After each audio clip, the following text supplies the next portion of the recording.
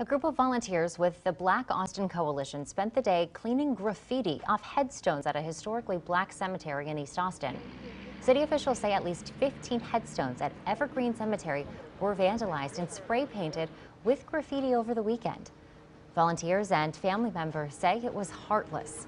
They want those responsible to be held accountable. This place has been here since 1927. 1927. And you have to imagine that someone now is in our community that's hating the African Americans so much where they're coming and doing this. It's one thing to deal with that when you're living. It's another thing to deal when your ancestors who are resting in peace, who've already done their time, who've already been on this side and did that struggle, are disrespected. Austin Police Department says it's investigating the vandalism.